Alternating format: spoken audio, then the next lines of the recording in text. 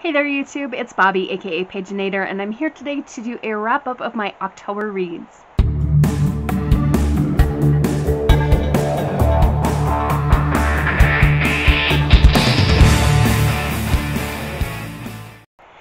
As I sit here filming, it is currently Halloween in the early afternoon, which means it's the last day of October, my favorite month of the year, so I'm kind of sad, but it's time to do a wrap-up. And I would first like to apologize. The shelves behind me are a little bit scattered because I've had some stressors lately that haven't allowed me to like super organize everything, so I'm very sorry. I'm also sorry because quite a few of the books I read in the month of October were ebooks or books that are now in my classroom and I can't grab them and hold them up for you. Sorry. But we'll start with one that I do have, which is Mexican Gothic. This one I actually started on September 28th, but finished up on October 5th, so I'm counting as an October read. This one was super spooky, and I do have a separate review that's spoiler-free for this book on my channel, so if you're interested in hearing more specific thoughts about this one, you can check out that video. This one was perfect for spooky vibes, and it had some amazing and fabulous descriptive writing in there that gave me the creeps, like, big time. Next up, I read The Music of What Happens by Bill Konigsberg, which is actually an audiobook that I listened to, and I had gotten it from Audiobook Sync, which is a program that happens every summer for audiobooks for teens and young adults. And being a teacher of teens and young adults, I also sign up for and get those audiobooks, and I hadn't read that one, and so I listened to it in audio, and it was really lovely. It is a romance between two boys, so it is an LGBT title, and it was super cute. It was very much a contemporary romance story, and it also involved food trucks, so if you're into food trucks and you're a foodie in any way, you might like that one. And then I read 3 graphic novels that came in a Scholastic book order, and they're now in my classroom. So I read Ozzie and Millie by Dana Simpson, which is a cute little tale of 2 friends, one of which is super feisty, and they're animals, I believe, if I'm not forgetting. Anyway, I remember laughing out loud when I was reading that one. I also read Razzle Dazzle Unicorn by Dana Simpson, and that's part of a series about a girl who has this imaginary unicorn and they're best friends, and it's also quite funny. And then my 3rd graphic novel was Diana, Princess of the Amazon, which is by Shannon Hale and Dean Hale, and it's kind of a younger childhood story of Diana, who eventually becomes Wonder Woman, Diana of the Mesquita, and it was a fun story about her trying to create a best friend because she's the only child on the island with the Amazons, so that was fun. Then we had another ebook, All Your Twisted Secrets by Then we had another ebook, which is All Your Twisted Secrets by Diana Urban. Yes, Urban. And that book was recommended to me by a former student. She in fact emailed me and said, I need you to read this so I can talk to someone about it, like read it now. And being me, I took a couple of days to get through it, but it was an interesting thriller. It's definitely for older teenagers, maybe. There's just a lot of cussing and like some pretty violent things in there, so I don't know that I'd hand it to my middle schoolers, but it was a cool thriller, like murder mystery kind of a situation about some teens who are called to a scholarship dinner in the basement of this restaurant, and when they get there they find out it's not a scholarship dinner, they're being trapped there, and they have to pick someone to die or they won't be let out. And the twist at the end, holy crap. Okay, up next we have a trio of books. Oops, I just dropped the graveyard book on the floor. Anyway, we have a trio of books or graphic novels, the Heartstopper trilogy. I think there's going to be another one coming out, but for right now it's a trilogy. And this is another LGBT series. This is, again, a graphic novel, and it is about 2 boys who fall for each other. The one boy is very out in his school, and he kind of was accidentally outed by a friend. and has been bullied and been through some stuff for that. And then the other boy, he's very much the athlete, the jock, hadn't really thought about dating a boy before, but things begin to happen between the two of them. I read the first two on my birthday, like while I was laying in bed before bedtime. I read both of the books. I tore through them. I was like loving them. So of course I immediately hopped on Amazon and ordered the third one. And that one came, and I read it on my brother's birthday, which is later in the month, and also tore through this one quite quickly. It's just, again, a super darling story and graphic novels, so they're easy to read. I'll just flip it open here, and you can see the art style. It's very well done. I am really, really, really, really, really enjoying this, and definitely want to see if this author has more stuff out. While I was on this graphic novel kick, I also read a graphic novel adaptation of The Witches, and I'd love to be able to show you that one because it was so well done, but again, it's in my classroom for my students to read. I tried to read this thing. This was one that I pulled during my TBR game for October, and I had every intention of reading all of it, and I got to page 153, and I just got distracted by other books, and things happened. So I want to come back and give this a fair chance, and I'm not sure when I'll do that, but it's Holly Black, so it's worth making the time. Up next, we have The Graveyard book by Neil Gaiman. I got this 10th anniversary edition from Book Depository, and I actually had never read it before, and I thought, you dummy, you need to read this book because it's won awards and it's been praised so much. So I read it, and of course very much enjoyed it. This is about a boy named Nobody who is raised in a graveyard by a group of ghosts. His family was killed when he was a baby, and he somehow managed to escape the house and made it up the hill to the graveyard and was taken in and adopted by ghosts that live there and one vampire. It's a very cute story about family and how you have to teach your children to go and want to live in the world, and then you have to let them go. It's rough. Next, I read The Girl and the Ghost by Hannah Alkoff, and it is a ghost story, middle grade ghost story, based in, I'm going to forget which country it's set in. Malaysia. It's based on Malaysian mythology about a ghostly companion that's tied by blood to someone, and this ghost is tied to our main character's grandmother, and she passes away in the first chapter.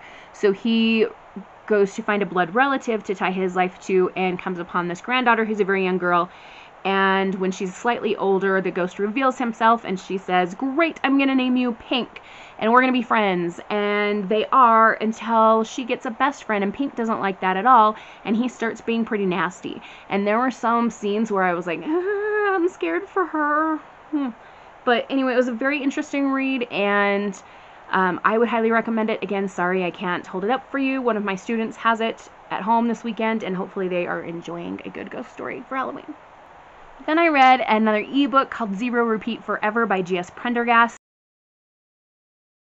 This is a science fiction / dystopian story about a girl whose the world has been invaded. It's been described as the fifth wave plus Beauty and the Beast. I don't know if I 100% agree with the Beauty and the Beast part, but it's very fifth wavy. The world has been invaded by these aliens, which are actually cyborgs, and they're only trained to follow orders. But we have one named Eighth, who is an alternating protagonist. We take turns hearing from these two, and Eighth has feelings like a person.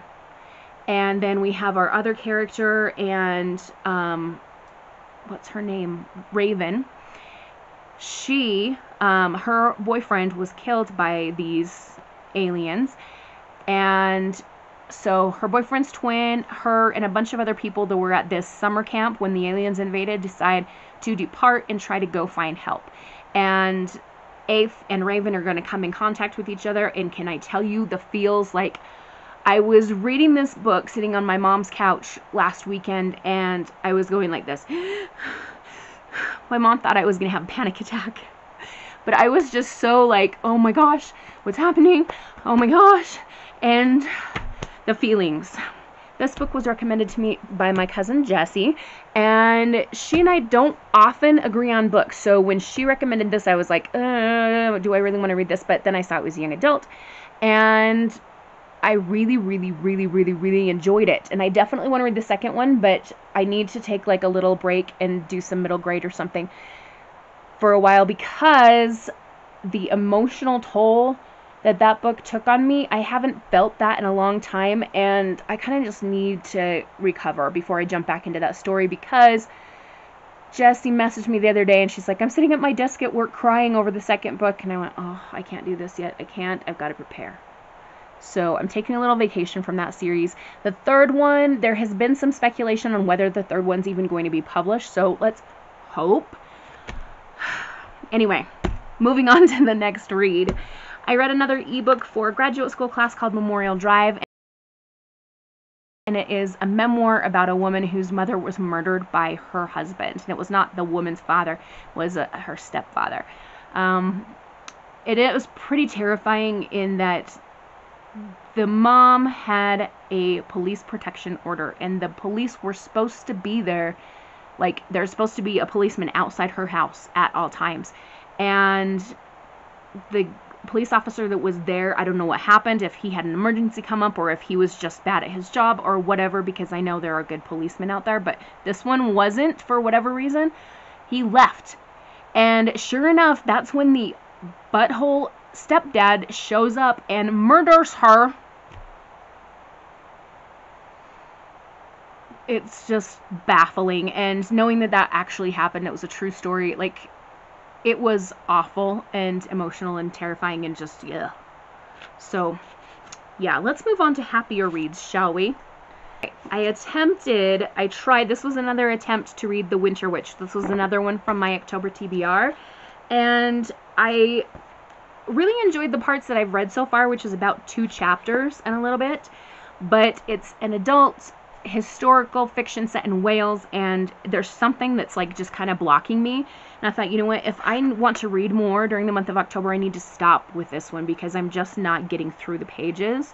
So I'm pausing that one, and I decided to go middle grade for the rest of the month. So I picked up Gloomtown by Ronald L. Smith.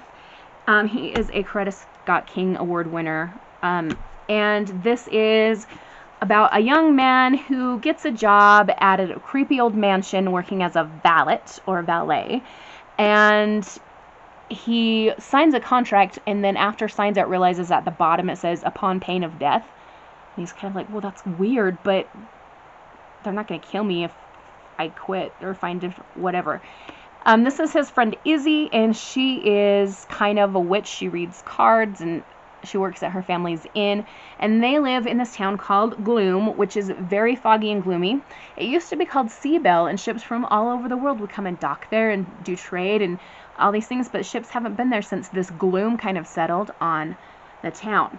Now, as he starts to work there, Rory is his name, and as he starts to work at this mansion, he learns about some super creepy things that are happening, and he eventually gets threatened by the mansion's owner and butler, like his life is threatened. And so he and Izzy are trying to find out how they can stop the crappy stuff that's going down at this mansion, because it's kind of scary, and there's a lot to do with like paranormal creatures and shadows and how do darkness and light work, and very, very interesting. And we also have a little mystery that Rory doesn't know his father. His father took off on a ship years ago when he was teeny, like before he was even born, I think, because I don't think the dad knew he had a son.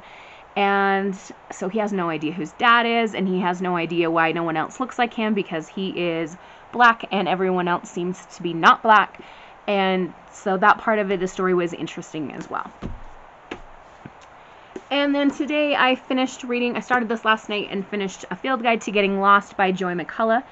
This is a book about Louise, I think is how you say it, Louise, and Sutton. And Sutton is very much into robotics and programming, and she has this robot that she's working on, and she just can't quite seem to get it to do the maze that she's been trying to train it to do. And then Louis is very much into stories, and he loves movies and loves books, and he loves to create and write his own stories, and he's created a character called Penelope Bell that sounds fantastic. These two young people, Louis' mom and Sutton's dad, are dating, and it's starting to get serious. So they're at the point where it's like, okay, it's time for our kids to meet. And these two, on a family date to a park in Seattle, get lost. Hence the compass and the wilderness setting on the front. And they have to respect each other and learn to help each other in order to get back to safety. It was a super, super cute book. And then after I finished A Field Guide to Getting Lost, I started The Train to Impossible Places by P.G. Bell. I'm really hoping that I can finish this up today.